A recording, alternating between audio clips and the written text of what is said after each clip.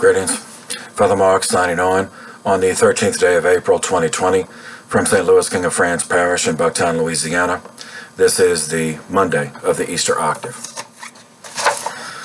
Mass intentions for May and Merlin Albert, Paul Versowski, Mary Marks, Mary Langlois, and Deacon Uriel Doer. We pray for the repose of the souls of those who have died of COVID-19, the consolation of their families.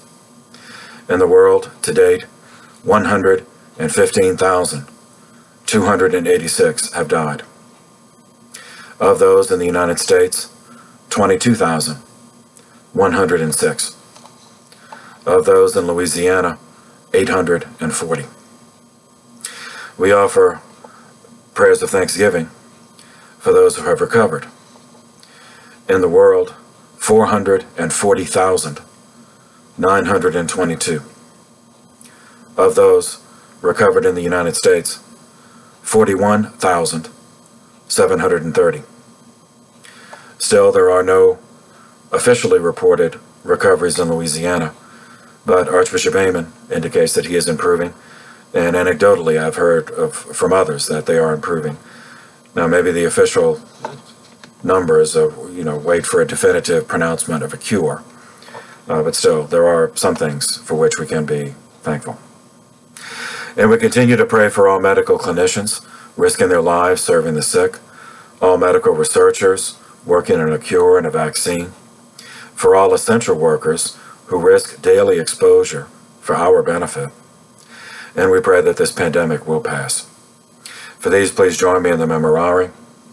Remember, O most gracious Virgin Mary, that never was it known that anyone who fled to thy protection, implored thy help, or sought thy intercession was left unaided. Inspired by this confidence, I fly to you, O Virgin of Virgins, my Mother. To you do I come, before you I stand, sinful and sorrowful. O Mother of the Word incarnate, despise not my petitions, but in your mercy hear and answer me. Amen. Spiritual assistance for today. This is the Monday of the Easter Octave. By way of explanation, in biblical usage, certain numbers have symbolic significance. The number 3 for the Trinity is the best known, but it is not the only one. The number 8 is another. In the Gospel of Matthew, chapter 5, Jesus gave us 8 Beatitudes, which formed the core of his personal value system and the gospel he preached. Therefore, in the Church's liturgical usage, the multi-layered meaning of the number 8 is reflected in the practice of octaves. For example, the 8 days after Christmas are an octave, at the end of which we celebrate the solemnity of Mary, the Mother of God. The 8th Sunday of the Easter season is celebrated as Pentecost, the culmination of an octave of Sundays. And more immediately, Easter Sunday itself, which we celebrated this past weekend, merits an octave of days, which culminate with the solemnity of the Divine Mercy this coming Sunday. If you wish company, saying the chaplet of Divine Mercy each day during this octave, that prayer is uploaded on my website, along with an explanation of the chaplet and the devotion under the playlist Prayers and Devotions. I will also put a link to the prayer itself in the description section below this video. The Office of Readings for today gives us an Easter homily from Saint Melito, who served as Bishop of Sardis until his death in 180 AD. Sardis is near the site of present-day Sart in Manisa province in western Turkey. And so a bishop from the ancient world declared the following: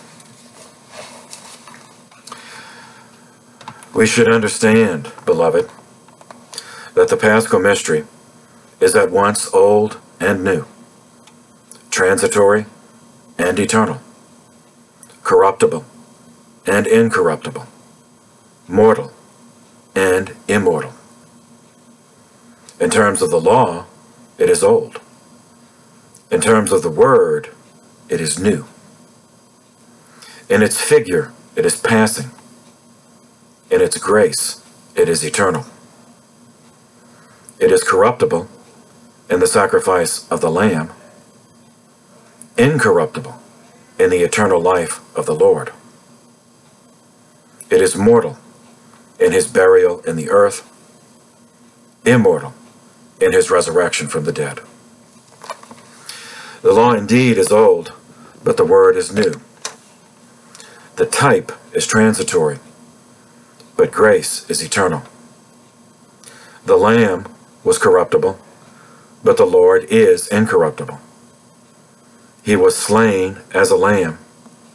He rose again as God. He was led like a sheep to the slaughter, yet he was not a sheep. He was silent as a lamb, yet he was not a lamb. The type has passed away. The reality has come. The lamb gives place to God. The sheep gives place to a man. And the man is Christ, who fills the whole of creation. The sacrifice of the Lamb, the celebration of the Passover, and the prescriptions of the law have been fulfilled in Jesus Christ. Under the old law, and still more under the new dispensation, everything pointed toward him. Both the law and the word came forth from Zion in Jerusalem. But now the law has given place to the word, the old to the new. The commandment has become grace, the type a reality. The lamb has become a son, the sheep a man, and man God. The Lord, though he was God, became man. He suffered for the sake of those who suffer. He was bound for those in bonds, condemned for the guilty, buried for those who lie in the grave. But he rose from the dead and cried aloud, "Who will contend with me? Let him confront me. I have freed the condemned, brought the dead back to life, raised men from their graves. Who has anything to say against me? I," he said, "am the Christ. I have destroyed death, triumphed over the enemy, trampled hell underfoot, bound the strong one, and taken men up to the heights of heaven. I am the Christ. Come then, all you nations of men, receive forgiveness for the sins that defile you. I am your forgiveness. I am the Passover that brings salvation. I am the Lamb who was immolated for you. I am your ransom, your life, your resurrection, your light. I am your salvation and your King. I will bring you to the heights of heaven. With my own right hand, I will raise you up, and I will show you the eternal Father." Let us pray. Father, you give your church constant growth by adding new members to your family. Help us put into action in our lives the baptism we have received with faith. We ask this through our Lord Jesus Christ, your Son, who lives and reigns with you and the Holy Spirit, one God, forever and ever. Amen. Saint Melito, pray for us. St. Louis, King of France, pray for us. Our Lady of Prompt Succor, hasten to help us. In conclusion, stay cautious, stay calm, stay safe. Thank you for your attention. This session is adjourned.